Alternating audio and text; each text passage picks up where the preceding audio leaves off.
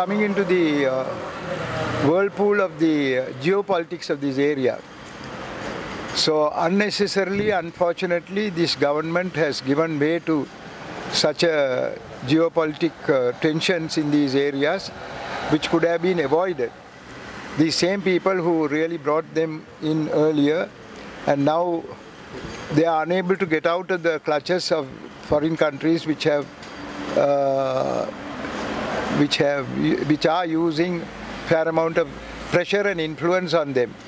So at the moment what is taking place is we are at the receiving end of geopolitics problems between two large countries, and therefore we have to be very, very careful. But this government seems to be helping one against the other against the one, and that seems to be not in the best use of the country. And I would say it is very dangerous, because we are already very badly placed financially, economically. But now I understand today that China is going to give some $1 trillion to aid. Then India has promised some aid. So what happens is you play each against the other and try and get the maximum out of them. But finally you will get placed in a very embarrassing position as far as both are concerned.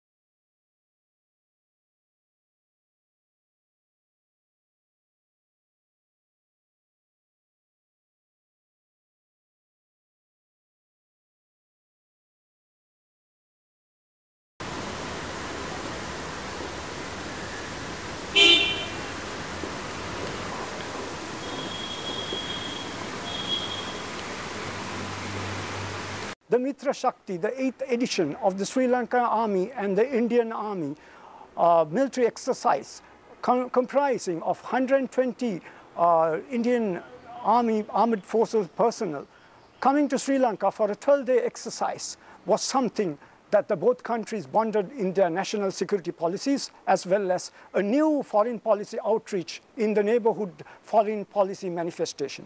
When it comes to India, the neighborhood first policy is something that we have to think about. And also counterinsurgency, terrorism, as well as combating the cyber crimes is something that the global world is thinking on the 21st century.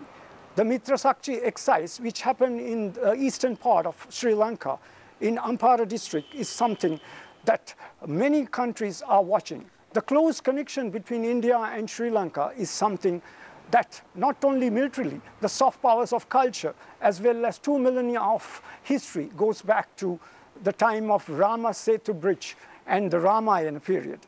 This is something that we can say. The history, as well as national security, as well as the close connection between the nearest neighbor, is something that Sri Lanka is watchful, and India in this new foreign policy dynamics is concerned about the Indian Ocean Rim states, and how it will manifest its next national security policy is something that the Indo-Pacific paradigm is concerned.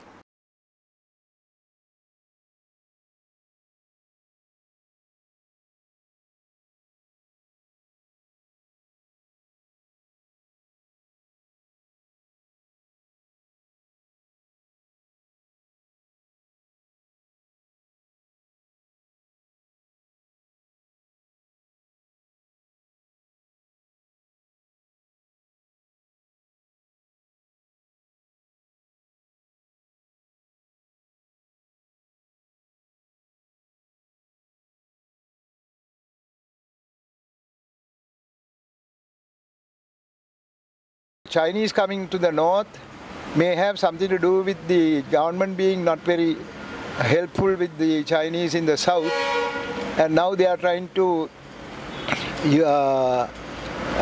sort of get closer to the Tamils in the north. Now all this is unnecessary, and It is not in the interest of any small country to become a sort of cat's paw for the larger countries. But then that's how it is going on. I see dangers in all these things. As far as we are concerned, we are very close to, as far as the Tamils are concerned, we are close to India because of the closeness of our culture and religion and so on. And they are our neighbors. Even our fishermen from this side, they get intermarried with the fishermen on the other side. So there is a certain amount of closeness between the two people. So Chinese coming in there is felt to be intrusion by people who are unwanted. But we do not want to hurt the Chinese in any way, but this is how the people feel. So we have to wait and see how decisions are taken by the government in the future, because this can lead to a lot of embarrassment for the government and also difficulties for the people in the coming years, coming months.